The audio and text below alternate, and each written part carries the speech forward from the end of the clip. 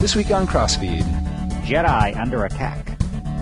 Hey Christians, stop taking care of our orphans. Do you have a permit for that church? When did Jesus become God? And atheist pastors.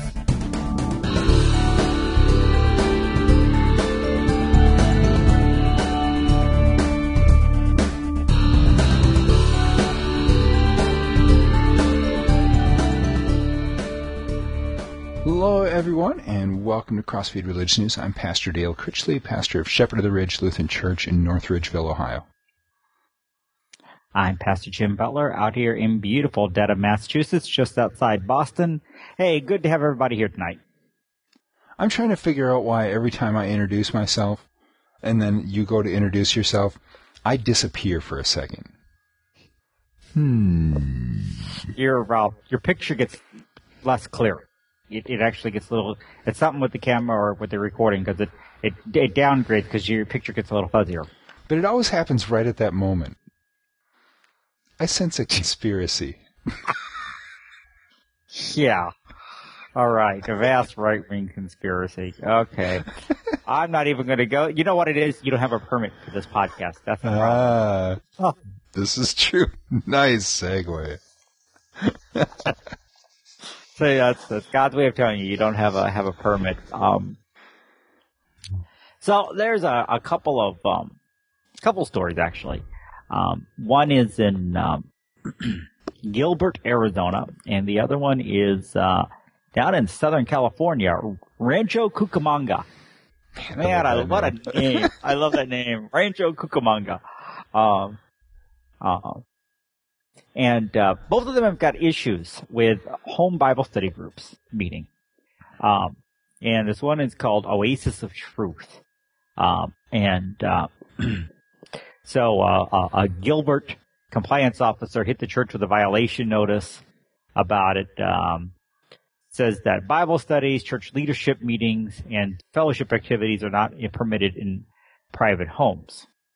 And the Alliance Defense Fund, which is a conservative religious legal group, says it will sue if they don't overturn this. And the other case was... Come, boys. We're putting this dirtbag away. Huh. I'll be back on the street in 24 hours. We'll try to make it 12. It's pretty wild. Shiloh Tabernacle Church, run by Purity Hillary Ministries Incorporated. And they stress miracles of healing, deliverance from demonic oppression, and possession, rededications, and most importantly, salvations. And, I've never seen that as the plural before. I don't know. This is the one in Cucamonga. And they need to get a conditional use permit by Good Friday to operate a church in a residential area.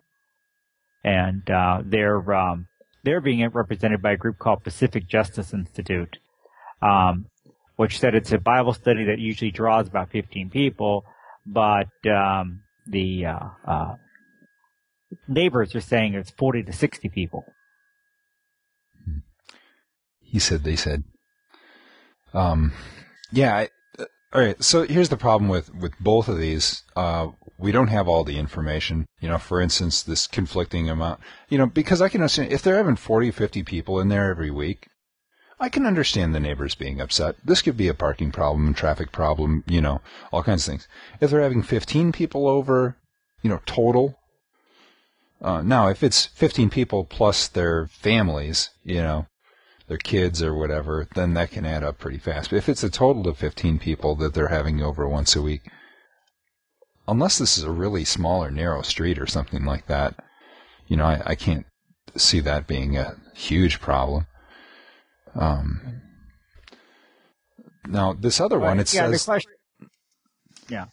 The Arizona one, it says that that no neighbors complained. At least according to the Alliance Defense Fund, that it was a police officer saw the sign that they were doing this, and so he slapped a fine on him without even, seeing if it was a problem. Yeah, not a police officer, a code compliance officer. Oh. So somebody who would work for the city, not a cop. Right. Good point. But anyway, I think on the one hand, I think they have the right to gather. I think the other hand, there is a good neighbors here. You want, in part of the church, the idea is that you want to reach out to people. And, by, this kind of stuff that you're, okay, how do you handle this? I think I think the one group there, this, Oasis of Truth group, again, it doesn't even say how bad at large it is. It just says the town code bars religious assemblies in private homes. If that is what it says, that is frankly unconstitutional. Mm-hmm. Yeah, you're not allowed to have Bible study in your home. So parents, don't, sit down and have evening Bible study with your kids. Right. Well, a Bible study, a church leadership meeting, so you supposedly can't have your elders over your home for a meeting, or fellowship activities. So, I can't have the youth group over to my house to have a swim party. Yeah. Or, if I want to get, a bunch of people over for a cookout or something like that. Or for that matter, right. What if I want to have an elders meeting and, let's, since we're all coming for this meeting, why don't we come a little early and have a cookout or, or something and we'll have some fun and then we'll have our meeting or, nope, that's not allowed. Give me a break. So it's okay. I mean, it's okay to have a Super Bowl party, but if it's a member of the church having a bunch of people from his church over for a Super Bowl party, that's not allowed. Well, yeah, and even the NFL would be okay with it as long as you don't call it a Super Bowl party. That's true. But that's overly narrow. This other place, I think it would depend on the size of the group. Mm-hmm. Now, this one guy says, he goes, well, they don't require permits for, everything from birthday parties to weekend beer bash. That's probably true. But on the other hand, the birthday parties and the weekend beer bash don't take place every weekend. Right, yeah. Or on a regular basis. And now, again, I don't know how often they're meeting. It says a weekly. Yeah, they were gathering weekly. Mm-hmm. So if it's a weekly thing, it could be an issue. Right. Now, this isn't quite the same. But when I was growing up, there was a church that started, and I knew the pastor. The pastor's son and daughter went to junior high with me. And, I hung out with them. And I mean, I don't know how it started, but this thing just exploded. Actually, it's almost a mini denomination in Kansas City now. If anybody in Kansas City, they've heard of Full Faith Church of Love. And this is before satellite congregations got to be the big thing. They were already doing satellite congregations. So they had Full Faith North, Full Faith South. I mean, they were all over the place. Well, anyway, like a $3 million facility they eventually built. It was just incredible. What they did. But anyway, they quickly outgrew the building they were in. And, they had the parking lot. And they were parking all up and down the street. And there was this sign that actually said, no parking on street except Sundays. Well, I'm going to tell you, you had these people parked on both sides of the street. And you were trying to maneuver through that every Sunday. And, it's basically because they kind of ate up both sides. It was almost about a lane and a half that was left. Which meant that if you were coming down, somebody's coming the other way, it was kind of like, okay, which of us is going to back up into a driveway? Mm-hmm. Because we both can't go on this road right now with all these cars. So I could understand their complaint. Yeah. Again, depending how many. Right. And yeah, and like Jim said, you don't want to antagonize your neighbors. You're trying to reach out to them and, and love them. It's just not a good thing to do, just to, irritate and annoy them. Right. I mean, seriously, maybe it's a good question to ask, questions like that. Like, how far do we go in turning the other cheek in a situation like this? Is it the Christian thing to say, look, we have a right, the beer bashes are going on, you're not saying anything, why is something wrong for us? Well, that's or a good do we point. sit back, okay, you know what, or do we sit back and say, on the other hand, look, we want to be good neighbors. Therefore, we're willing to go the extra mile, and if this, is really causing you some heartburn, we'll try to find someplace else to meet. Mm-hmm. Diagon Alley! Yeah.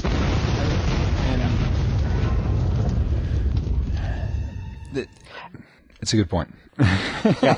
It's Well, not the even, Arizona yeah. one, no, if the guy's right, no neighbors were complaining. Right. So that appears not to be an issue. I mean, I think it depends on exactly what it says, but if the statement is accurate, then it's overly broad and should be struck down as unconstitutional. Mm-hmm. The Rancho Cucamonga, I think, though, the way you have neighbors complaining, then you need to say, okay, what kind of accommodations can we make? We want to be good neighbors. In fact, we'd like you to come and join us. Yeah, right. So what do we need to do here? Yeah. So, but yeah, if nobody's complaining, and you have this sort of poorly worded law, then it's a matter of, they could, they just need to rewrite the law or strike it down or whatever, because, I guess I've always said if it ain't broke, don't fix it, and it doesn't appear that whatever's going on in this neighborhood is broke until somebody starts complaining. And, so, there's all sorts of things that go on in communities that the community's perfectly happy that it's going on, even though technically, because the law is written weirdly or something, it's not supposed to be allowed. But if everybody's okay with it, then, well, it's not hurting anybody, So, if somebody wants to complain, then they can deal with it. Yeah. So, I don't know, you'd think they'd feel differently if it was a Jedi walking around in a hood? I don't know. I was right. I think that was a good one to come to. Yeah. We've talked about the Church of the Jedi once, and as I recall, we got some kind of negative feedback from them. Yeah, and we apologize. For our attitude. Mm-hmm. Yeah. Yeah, they didn't quite realize that we can be as unserious and sarcastic as we can be. But anyway, that's okay. I'll poke fun at my own church too. That's okay. Yeah. We're Missouri sinners, man. We know how to make fun of our own. We do well. Anyway, there's this job center. This is in England, somewhere in Britain. And, this guy, remember the name of the International Church of Jediism.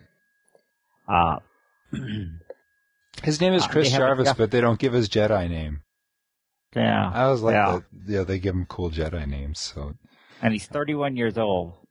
Anyway, so he's wearing his hood in this place, which is against the rules because it's a safety and protection thing, because people who have hoods up are, oftentimes don't want to be recognized. And, so anyway, but the Church of Jediism has a doctrine that states that followers should be allowed to wear hoods. Don't get technical with me. And so he filed a complaint. All right. So there's sort of two sides to this. All right. Their argument is Muslims can walk around in whatever religious gear they like, so why can't I? Okay. Now, if they're going to allow, the Muslim, what do you call them, hijabs or the sort of headscarves. Headscarves. There's a name for that, but if they're going to allow that, but then I won't say what you would call it, so that's okay. I'm sure you have some sort of terrible thing to call it. So I'm sure. But this guy, he's wearing a hoodie. It's not like this is some, the emperor where he kind of wears that thing, like all you can see is his mouth, this guy, it's just a hood. You can see his face, So, well, I understand, the security concern, okay? Because, when I go into the bank, I have to take a hat off. I don't usually wear a hat, so it's not a big deal, but you do. You have to take your hat off, okay? But, and so he's saying, look, if they're allowed to wear these, then I should be allowed to too. And to that I have to say, I have to side with him on that. No, he says, go ahead. Well, at the same time, the other side is their doctrine states that followers should be allowed to wear hoods. And I'm trying to figure out, did they just word that strangely? Because that's sort of like saying, our doctrine states that our followers should be allowed to wear, necklaces or something like that. It doesn't say they have to. And I'm pretty sure that the Jedi doctrine doesn't dictate specifically that they have to. But they should if they want to, But like, for instance, with the Sikh religion, if I remember right, that little dagger that they wear that's not actually sharpened or anything, we talked about that in the past. With that, they have to. It's part of their, you're not a good Sikh if you're not wearing this. Or for a woman to have her headscarf off as a Muslim. I mean, right. Muslim women must wear them. That right. is a must. Well, see, yeah, you came to the exact same point that I did, where it says, again, their tailors should be allowed to wear hoods. Now, of course, it says here that, their Jedi religion is based on the sci-fi films, and have watched Star Wars probably. He's 31, a Chris. I'm not even sure you were, well, let's see. 78. What? He had 9 years to show up first, before he showed up, and I saw my first one, okay? I was there in 77, saw it first row. Okay, I'm a bit of a, Star Wars aficionado here. I can tell you from watching it, not all Jedi wear hoods all the time. In fact, a lot of them, when they go inside, take them off. Yeah. Yeah, that's true. And Yoda never wore one. How many hoods did... Yeah, Yoda never wore one. It would look really weird with the big ears, Yeah. And other than going into Jabba's palace at the beginning, Luke never wore one either. Yeah. Yeah, it was just the one time, and he was doing it as a disguise. Yeah, but he wore that really cool black faux clergy garb there on the last one. Yeah. Isn't the only ones that ever kept their hoods on all the time were the Sith Lords? That could be, yep. But anyway, the key is they don't have to. And that's the difference. And that's why it's not, they can walk around in whatever gear they like, but whatever gear they're required to wear. Right. But anyway, I just kind of, the Wendy Fleurs, who's the, I guess was the job centers plus branches boss, said, "We are committed to providing customer service which respects diversity and embraces diversity and respects customers' religion." So she apologized for this. I'm sorry, Jedi, but I think that's being silly. If you can show me where in the movies they always wore hoods all the time and were required to, then I will retract my thought that it's silly. But I don't remember.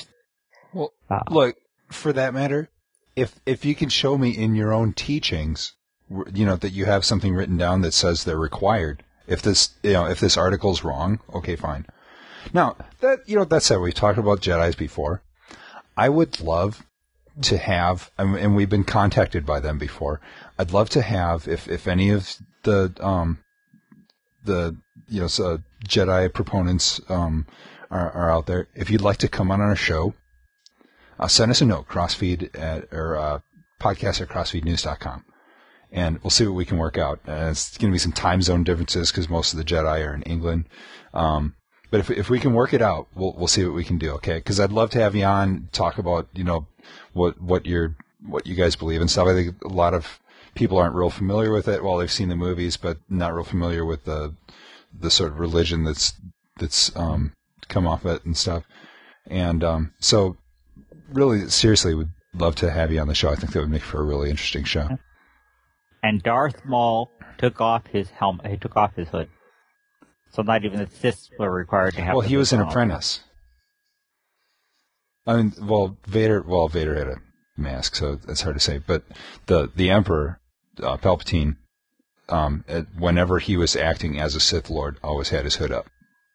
Yeah, but there's only one Sith Lord and one apprentice, so so I don't know what you could say about. So that's true. Vader was more of an apprentice. He was a permanent apprentice. But I think Darth Sidious did it mostly to hide his who he was when he in the earlier movies, and then I think because his face was so disfigured. But anyway, maybe they should have required him to take his hood off. Okay. Sorry. Now, what if there are Jedi that don't really believe? Oh, wow. If you only knew the power of the dark side. Okay. This is, What, you think you're a Jedi or something? There's this guy by the name of Daniel Dennett, and he's a professor of philosophy and co-director of the Center for Cognitive Studies at Tufts University. And he put up a 28-page study of non-believing clergy. Yeah, I didn't read the whole thing either. Okay. Now, this sounds really weird, but these people have been running around, especially in liberal Christianity, for some time. When my first church, there in Rockford, Illinois, there's this guy there. He was the pastor of another Lutheran church in the area, not Missouri Synod. And I remember sitting with him, and he's like, you really think he rose from the dead? If you had a video camera there, you really thought you would have seen a body come out of the grave? I find your lack of faith disturbing. Yeah, don't you? There was an Episcopalian I one time read about in an article by George Plant, who used to be the religion editor at the Cleveland Plain Dealer out in your neck of the woods. He was a very, very famous religion author, and he had an article one time I read, and where they talked about the same thing, clergy who don't believe. And this guy was Episcopalian, and he said, he asked, he goes, well, what do you do during the creed? He goes, I always say they believe. Pinky, I believe I have conceived my most brilliant plan to date. And then of course when I was, I've talked about this UCC guy I met back in Springfield, and we were, he goes, well, the church is Trinitarian. I got a bad feeling about this. And the guy, I was there with a group of students, and when the students said, well, what do you, it was sharp enough to pick up on what he said. And what do you personally believe? We're in trouble. And guys, let's go to my office and talk about it. I don't want to talk about it here. We were down the sanctuary, and he didn't want any chance anybody was going to hear that. No, he was basically Unitarian. And well on his way probably being atheist. Yeah. So here's the question they're posing. All right.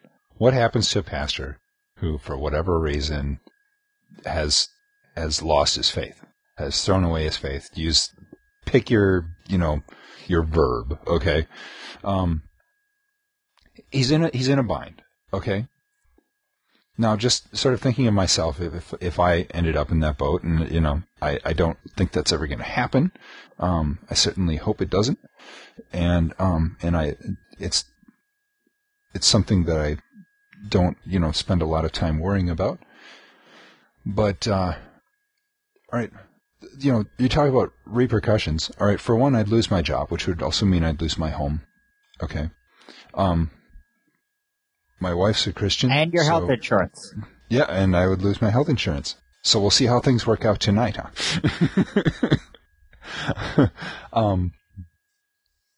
I would, looks like Jim's frozen again. But it would be pretty tough on, oh, no, you're back. You're frozen. It would be tough on my family. I wasn't frozen, you were frozen. Oh, right. We'll see what happens in the, when we see the final video there. Okay, go ahead. Since I'm recording. It would be hard on my family. And I don't know what would happen with my marriage. Because my wife is a Christian. My kids are Christians. I don't think they would respect me a whole lot if I renounce this thing that really is the foundation of our family. Right. It would just. So what do you do if you find yourself in that situation? It's easy to say, well, go back to the Bible and keep studying because then, God will reveal the truth to you. Well, that's all fine and good, but I'm sure that these guys, that this wasn't something that they took lightly, and just came to a snap decision. We had a glitch there, folks. I'm not exactly sure of everything, but I was quoting this article, and I love the way this guy puts it. He says, there has to be some wiggle room there. Some of these guys never would have gotten through seminary.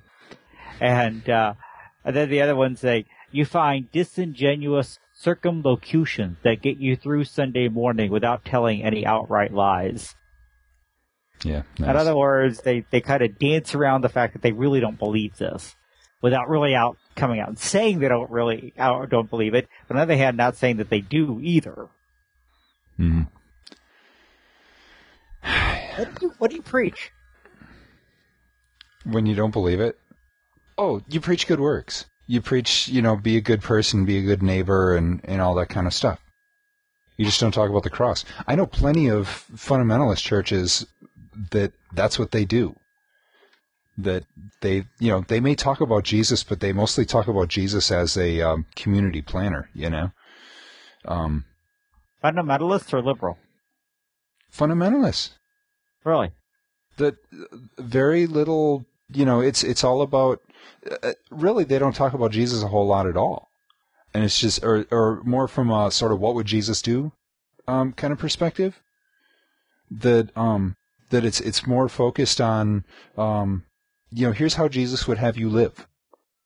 And let's follow his example and stuff like that. And there's not a lot of emphasis on the cross.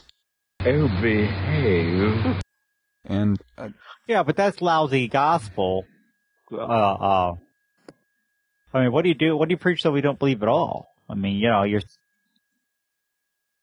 you preach this is what Jesus taught, and so this is what you do. Honestly, I don't think that it's going to end up sounding much different.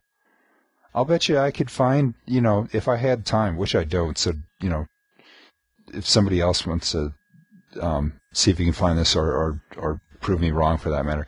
But, I mean, I'll bet you that I could find sermons from fundamentalists that I could hand to one of these non-believing pastors that they could preach just fine without compromising anything. All right, except for maybe, references to God. Because there's probably references to God. But references to Jesus, the divinity of Christ, the Trinity and all that kind of stuff. Yeah, I've heard plenty of fundamentalist sermons that made no reference to that, just talking about how you should be. And they're all law. And you know what? The law does not need, ultimately, you can preach the law pretty easily without God.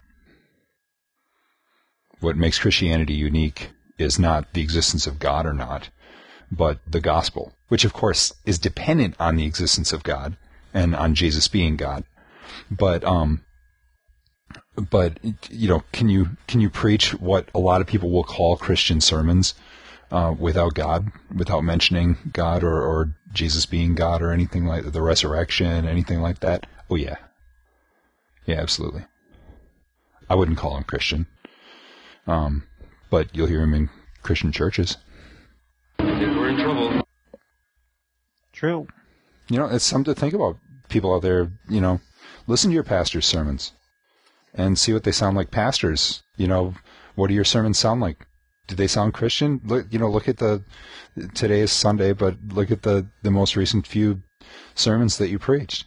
Are these sermons that a non-believing atheist pastor, oh, that was redundant. But is that something that they could preach in good conscience? If it is, you need to change something. Now, I don't think an atheist could have preached mine today. So yeah, mine either. I had fun. It was preached on that Old Testament reading, and we called it Exodus 3. God's grace continues. Oh, I preached on this psalm. It was really fun because it was this psalm of joy and like sort of waking up from a bad dream kind of thing or whatever, and which it's this really joyful psalm and it's right smack in the middle of Lent, and so, talked about, and it was fun. And it'll be online by the time you see this, if anybody wants to hear it. Good. Find it. Good. Well, okay. It's one thing to not believe in God. Another thing is that what do we believe about Christ? So this guy, he's professor at Penn State, Edwin Early. He's professor of humanities. He also, by the way, was on. He also is professor of something also at Baylor University, which is, of course, a Baptist school. And he's written a book, The Jesus Wars: How 4 Patriarchs, 3 Queens, and 2 Emperors Decided What Christianity Would Believe for the next 1,500 years. And he documents the feuds in at the Council of Ephesus in 431 and the Council of Chalcedon in 451. Now, at first, I thought this might be dealing with the end of Arianism, but really, I think he's dealing with the doctrine of Eutychism here, or monophysism. Okay. The view that was lost was the one nature view, the idea of Christ, in which the human nature was totally overwhelmed by divinity. And the idea being there, if I'm not mistaken, it's kind of like if you take it'd be like putting a drop of water in a 5-gallon bucket, a drop of Kool-Aid in a 5-gallon bucket. It would be overwhelmed. It, would just dissipate. You couldn't see it anymore. And I'm trying to figure out which exact heresy that is. Give me a second. I will be able to tell you. Okay. So basically while Jim's looking that up for verification, basically what he's claiming is that really what it came down to is more sort of political decisions. What we would see today is, sort of politicians going with the lobbyists and things like that, where they're not making decisions based on conscience. They're making decisions based on, what's sort of, for them, or what their friends are doing, or something like that. Okay, it's not to say that these guys didn't have these emperors and these others didn't have a whole lot of influence in this whole thing, but that's not why the church decided what the church decided. Yes, I'm right, because if he's right on that comment, yeah, it is monophysites. For example, the Eutychians. Jesus cannot have 2 natures. His divinity swallowed up his humanity like a drop of wine in the sea. I mean, I knew I had that figured out. And they often pointed to Colossians 1:19, for God was pleased to have all his fullness dwell in him. That God's fullness dwelt in Jesus, and that overwhelmed the human nature. And this, by the way, I mean, these were not easy arguments. If you want to have some stuff to really, just wrap your head around, it is these early Christological controversies that took place up through the 5th century. Mm-hmm. Beginning with Arianism in 325, up through that, you get in this highly technical language. A lot of it's not biblical language. They borrow from philosophy. So you get mm-hmm. in the Nicene Creed, Jesus being one substance with the Father. Yeah, a lot of debate over that word, homoousios. Homoousios versus homoousios. It was the famous heresy, discussion over a diphthong. Yeah. So what you ended up with there is, New Jersey lost out, so. You're from Jersey, I'm from Jersey. What accent? Anyway, so, I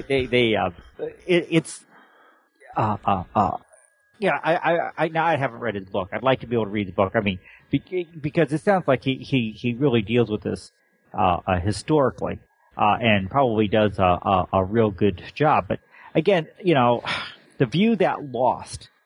Well, I'm not sure it's a view that lost. Because the Orthodox Church really, okay, there was this stuff, but they really asked the question: what does Scripture say? Right. Right. So yeah, it's really, if you want to sell books, sort of do like Dan Brown and sort of make it out to be this big conspiracy and that it was really close, and and it could have gone either way, and no, that's not the way it was. All right. Yeah, there was some debate over these things, and there were people on both sides, and they were kind of hashing through all this stuff. But you got to understand that what they were doing, if you go back and read that stuff, they were digging into scriptures, and they were using philosophy to try and explain these things. All right. Mm-hmm. Mostly as more of like analogies, and trying to find human words to describe an infinite God. All right. To sort of take all of these concepts, because and somebody pointed this out to me that it sure would be nice if God had laid out the Trinity nice and clean for us in the Bible. Does the Bible teach the Trinity? Yes, absolutely. All right, but is it written as a textbook sort of thing that we can just very, very easily go, oh, yep, right here, three persons, one God, and all that kind of stuff. Yeah, it's clear, but it's not like you can chapter and verse it, It's more inference. Yeah, but it's all there. It's all there, but it's otherwise just the way things are described, because it describes, attributes to the Father, to the Son, to the Spirit, all the same attributes, but still it is a little tricky. Mm-hmm. He asks the question, he goes, it makes you wonder if it was worth pulling Christianity apart. Don't do that! And the answer to that question is absolutely yes. Number one, you have to ask, what is the Orthodox faith? There's a problem. Jesus is either fully human and fully divine, which is the Orthodox faith. 2 natures in one person. Or he only has one nature that got swallowed up, or there were 2 natures that are next to each other, like 2 boards glued together, which is what Nestorius taught. Or there was,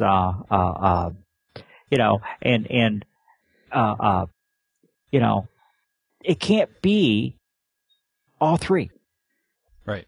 And you can't have 3 pastors in 3 different churches teaching 3 absolutely different things. And all saying that, that we agree and that we all believe the same thing. Ultimately those are 3 different gods. Or, and there's been so many. My favorite is modal monarchianism, which is sort of like the old He-Man character, Manny Faces, that the face changes, and it's sort of that God wears these different masks, and operates under different modes. And right. So, but no, that doesn't work. Right. And of course that of course the Jesus only Pentecostals are right. modal monarchists. There's 3 different modes, or I say God wears God just wears a different hat. Mm-hmm. Yeah, it's sort of like I'm a father and a pastor and a husband all at the same time, But right. No, that's not it, because they're distinct persons, and it's important that they're distinct persons. So, you get into this stuff. Excellent resource. If you happen to have a membership to the Christianity Today Library, was issue, I believe it's 49 of their magazine Church History. Volume 15, number 3, issue number 51, fall 1996. And it was on early Christian thought about Jesus, the Christological controversies. And I'll tell you, I read that issue, and that's where they had this really cool graphic that summarizes everything. And I use it in my class. That's why I happen to have all this stuff right at hand. I can just grab it up and have it right there. But I mean, it really does. Even though they try to make it as easy to understand as possible, your head still swims trying to figure this stuff out. You can imagine how their heads swim doing it. Yeah. But it is, to be honest, it was not purely theological. There were some political agendas in this as well. I mean, we've always admitted that. I mean, that goes back to the Council of Nicaea, which was called by the emperor, because he wanted his empire unified. He didn't want this religious controversy going on. Well, if there's a bright center to the universe, you're on the planet that it's farthest from. I thought that was interesting. This question, was it worth pulling Christianity apart? And the simple answer is not only yes, but it was already obviously divided. The point of these debates was to unify, not to further divide. And, if you say that this divided it, no, it's just admitting that there's a division there. So let's talk about it. Let's deal with it. And he actually asks, or he makes a comment. This is sort of the conclusion of the book. That he says, a religion that is not constantly spawning alternatives and heresies has ceased to think and has achieved only the peace of the grave. And I thought about that, and it sort of sounds like there's this article kind of talks about religion evolving and things like that, and and if its teachings are changing, then if you don't have continuity, then that really calls into question the teaching of your church. If they're changing all the time, unless you're a Mormon, because God can change his mind. But most churches, no, you just lost your continuity. It's sort of like when they said, Luther, do you believe what the Pope teaches? And he says, which one? Because they've contradicted each other. And but at the same time, because we are not a cult, right, we do allow people to think, right? People to ask questions. My daughter was talking to somebody on Facebook, and she said, this person is an atheist now. It used to be going to seminary to be a pastor. And what it came down to was he would ask questions and was told those are forbidden questions. You're not allowed to ask those questions. And finally he said, well, I've got questions and you're not giving me answers, and so that calls everything into question. All right? And, and so she was talking to him about how, that's not right. You should think, and you should ask questions and stuff like that, because that's how you grow in your understanding. And yeah, there's some things that, that we don't have good answers. You talk about the why some not others question is a real difficult one to, just because it's kind of beyond our comprehension, or the Trinity for that matter. We can only go so far with that too before we have to stop and say, I can't explain this any better than, we only have, like a professor that I had at seminary that said, if you ask Norman Nagel, he said if you ask a question the Bible doesn't answer it, it's the wrong question.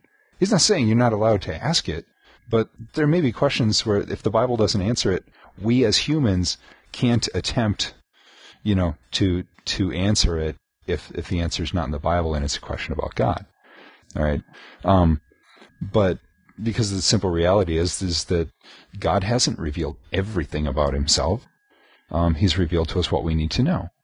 And, but because people are constantly asking questions and thinking about this stuff, that there's going to be times where people, just because they miss something, or, they're just looking at it from a different perspective, they're going to kind of go off in a tangent somewhere, right? Or they're going to overemphasize one teaching over another or something like that, right? And yeah, I'm not saying that, that sort of false teachings within the church are good, but at the same time, by dealing with those, we grow in our understanding. Because the creeds aren't just, this is what I believe, they're also, this is what I do not believe. I am not a committee! Mm-hmm. Absolutely. And, it helps you to think this through theologically. I mean, we need to think this through sometimes. It's, what does the Bible teach? What does the faith say? How can I deal with this? Very important for us to deal those kinds of questions. Mm-hmm. And not be afraid of them. And not be afraid either then when somebody, says, well, I disagree with you, or this is what I think. So, anyway, let's move on then to our last one. Talk about people not allowed to talk about what they believe. Yeah, really. I know that's what's a sad story. Mm-hmm. Yeah, especially for Jim and me both being involved in the sort of, in at least in the past, in the whole foster adopt program and all that kind of stuff.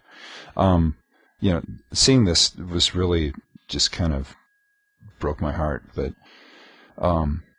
it's in Morocco. There have been Christians from outside of Morocco that have been running an orphanage for 10 years. It's called the Village of Hope, and it's on the slopes of Morocco's Middle Atlas Mountains. And it's abandoned Moroccan children. They bring them in, they raise them in their homes. And the Moroccan government says, the people no are more. Christian, but they do send the kids to learn the Quran and everything. Yep, because that's the Moroccan law. It's a Muslim government, and so they obey the government, even though that means that they've got to teach the kids stuff that goes contrary to their beliefs. Right.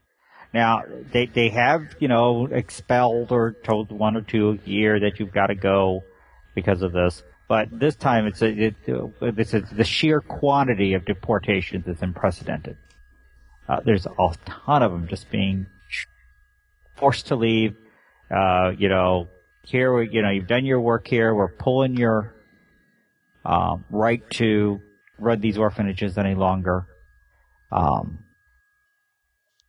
they were kind of like, what about the kid? Who knows? Yeah. One guy said, he worked at the orphanage. He has worked at the orphanage, it says here, for 51 years. Okay, so maybe that's transposed, maybe it should be 15. But they said, do you know the Quran? And they quoted the Quran to them. So these people asked, and, these kids could do it. Mm-hmm. Now, there's this quote in here that really kind of floored me. It says, the Moroccan government today deals harshly with whoever allows themselves to manipulate the religion of the people. Cited government crackdowns on radical Islamist groups and expulsions of Shia Muslims proselytizing in this largely Sunni country. Okay. And that's the Moroccan communication minister Khalid Naori. And so he's saying, look, it's not just Christians, it's others too. But look at what he's saying. The government deals harshly with whoever allows themselves to manipulate the religion of the people. Well, isn't that what the government is doing by saying what can and can't be taught? Brilliant! Just saying. That's kind of hypocritical. Well, there. From our perspective, yes, but okay. But it's a state church. Therefore, the state is, saying that. I mean, it's, I just got in a discussion with this guy, you may want to edit this section out, I don't know, on Luther's view of the Jews. And one of the things I tried to understand is it's not racial with him in his very unfortunate tract on Jews and their lies. But it was religious. And there was, no separation church and state. And he felt it was they taught works, and therefore their religion should be disallowed within Christian Germany. And they should be packed up and moved if they don't want to become Christian. It's not that different from what they're saying here. Now, unfortunately, tolerance, pluralism, coexistence doesn't seem to, really exist in either one's thought. Somehow I don't think I'll be welcome at the country club. And I think they're both equally sad. Mm-hmm. Yeah, absolutely. And no, we'll leave that in because it's worth noting. But yeah, there's just let people believe what they believe. It's this whole atheist pastor thing. It's a little more complicated, right, because of the sort of personal aspect of it. But anytime the government tells people what you're allowed to believe, what you're not allowed to believe, or what you're allowed to teach, and stuff like that, you're not benefiting, just like we said, let people ask questions, because then, that allows you to really think through your beliefs. If your belief system is that weak that it can't hold up to criticism, it's not worth holding to. I mean, we're just we've been doing a study at our church on looking at atheist arguments against Christianity, right? And we've taken a document that was written by an atheist that's just ripping into the Bible, and we're going through and looking at it, right? I'm not afraid of what he has to say, right? And we're looking at it, and we're trying to, there was something tonight that he said that sort of at face value we went, oh, this is ridiculous. Okay, well, what was he really trying to say? So we're trying to really hear him out. I mean, the guy's been dead for 100 years, so we can't ask him. So if anybody's interested, shepherdoftheridge.org, we're audio recording it so you can listen in on the conversation. But bring your arguments or your criticisms in that, and we'll talk about it. But anytime they say no, not allowed to talk about it and stuff like that, well, that really, what does that say about your religion? So I don't know. Not ever having lived in a country with a state church, I imagine that there's also sort of social elements to this, and that you don't want unrest and things like that. But if you tell people, well, let's like the Bible says, speak the truth in love, then we should be able to get through this. So I agree. I don't think we need to be afraid, but these guys, unfortunately, don't see it that way. There's not much we're going to be able to do about it, which is a sad thing, but it's kind of where we're stuck. And I just feel bad for the kids they were taking care of.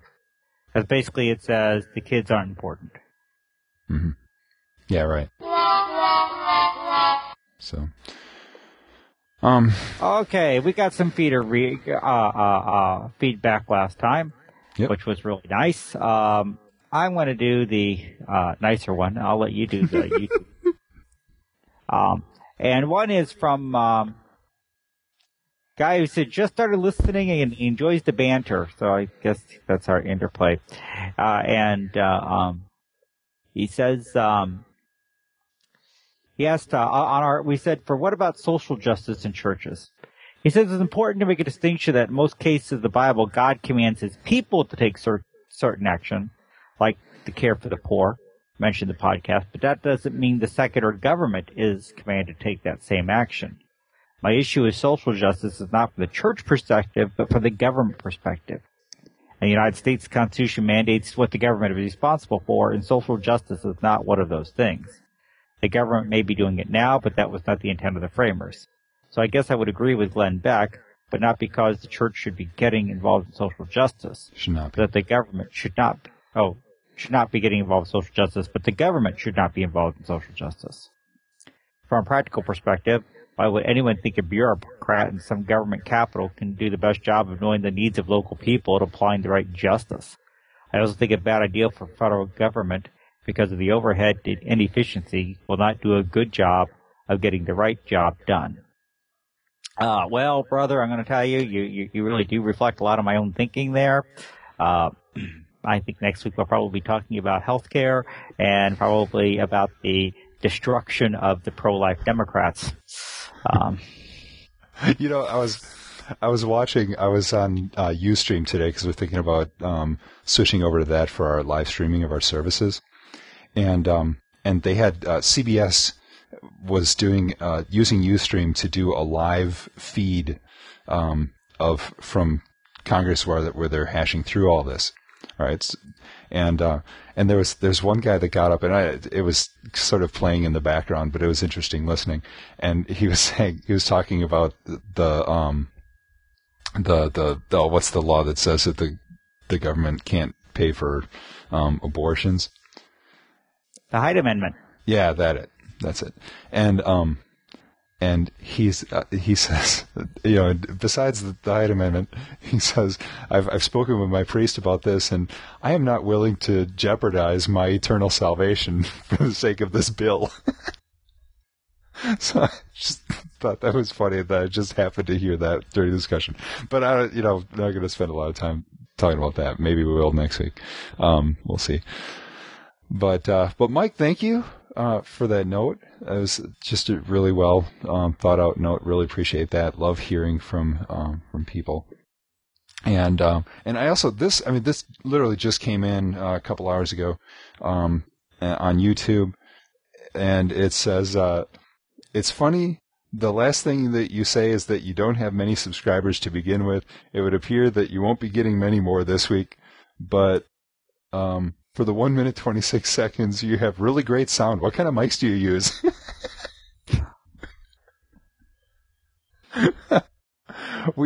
These are like $25,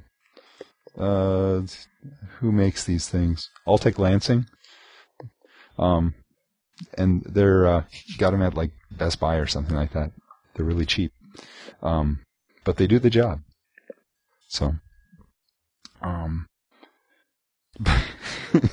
yeah, well, I think what he was saying there that, we won't be getting many more this week. I think what he's probably referring to was the cracks against, people that drink snail snot. So, we didn't get any negative feedback on that. So apparently, the Jedi guys actually, watched our show when we talk about them. Which we appreciate. The people that were drinking snail mucus, they haven't gotten around to watching us yet. So, or else they just ignored us and said these guys are a bunch of jerks and we're not going to pay any attention to them. So, I do kind of feel bad about, I know it doesn't look like it, but I do kind of feel bad about being so derogatory last time. So, even though they haven't approached us on it, I'm going to apologize anyway. I'm not. I mean, it is ridiculous, but, they really do believe that, so. All right. Okay, folks. Well, this is about the end of this whole thing this week. We pray God would watch over and bless you and keep you. And have a good week as we enter the next to the last week of Lent. And next week, of course, we enter Holy Week. Yep. So just want to let everybody know we will not be having during, because we record this on Sundays, all right? We're not recording this Easter Sunday. So we're going to be taking a week off then. I'm not sure about the following week. So we might, 1 or 2 weeks off. So that'd be a good time for our more recent viewers and listeners to go back and watch some of our older episodes, but don't go back too far because you talk about your sound is good.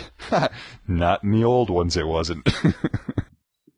It was really bad. Oh, yeah, it was. But we've been working hard at it. We've been working hard. Yeah. So, yep.